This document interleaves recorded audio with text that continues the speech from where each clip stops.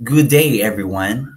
I am Richie B. Clemente, and together with Ma'am Ria Jean Conchas, we are to discuss about the application in 3D geometry navigation. I hope this lesson finds you well. Again, welcome to our class. Below are the targeted objectives that we are to attain at the end of the discussions. At the end of the lesson, students will be able to determine the uses and importance of geometry in navigation, and cite example of application and 3D geometry in real world. 3D geometry involves the mathematics of shape in 3D space. Just like the two dimensions, you can give coordinates to a point in 3D. The three dimensions are the x-axis, y-axis, and the z-axis. Have you ever heard of how 3D is used in navigation? Well, then, let's start our discussion.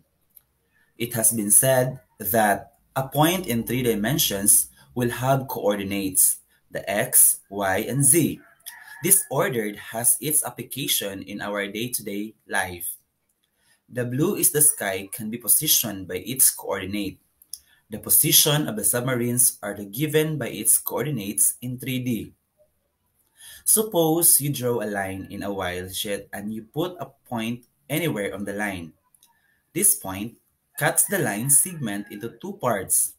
These parts are maybe in some ratio with each other. So by using this ratio, we can find the coordinates of the point in a plane in three dimensions.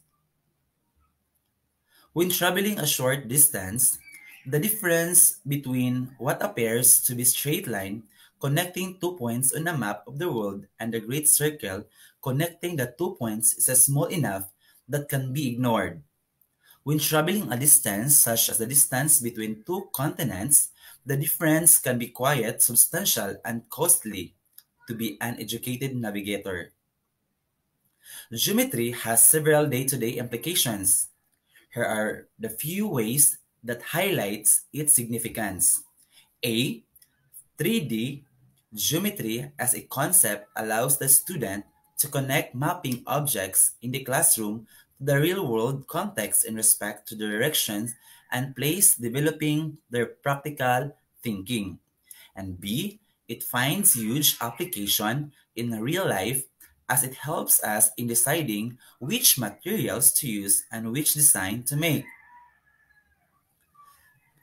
Here are some of the uses of 3D geometry in our daily life. So A, measuring orbits and planetary motions.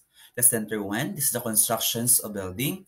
And the right one is for the yellow, computer graphics. These are also many uses that other that what is written above, but it's for you to discover, my dearest students. In additional information, the spherical geometry on world navigation. It is often the case that these great circle paths seem odd, especially as one tries to connect cities that are far apart and far north or south of the equator. This is because great circle paths that connects northern cities tends to curve towards the North Pole and the southern cities have a similar occurrence. For instance, even though Tokyo and St. Louis are both very close to being located on the 37th parallel, the Great Circle which connects them passes over Nomi, Alaska, which is near the 64th parallel. Even though this still surprises most people, Great Circle routes and their implications to navigations were first described by Ptolemy in his work Geographia in the year 150 AD. Is everything clear? Very well. As the form of conclusion, we now proceed to the summary of discussion. The ability to learn about geometry for navigation seems to be innate, but the use of geometric cues to navigate is to determine by both nature and nurture. In order to navigate on a ship or on land, there are two basic facts that you need to know: which directions you're heading and how far you have traveled. Try and learn. The assessment are in the form of the following questions. 1. What are the importance and uses of geometry in navigation? 2. Cite two examples of application in 3D geometry in real world. These are the references for the discussion. Feel free to expound your learnings using the following links. And we're done for the day. Let the words of Gaal Dernick be etched in your mind. Math is never just numbers.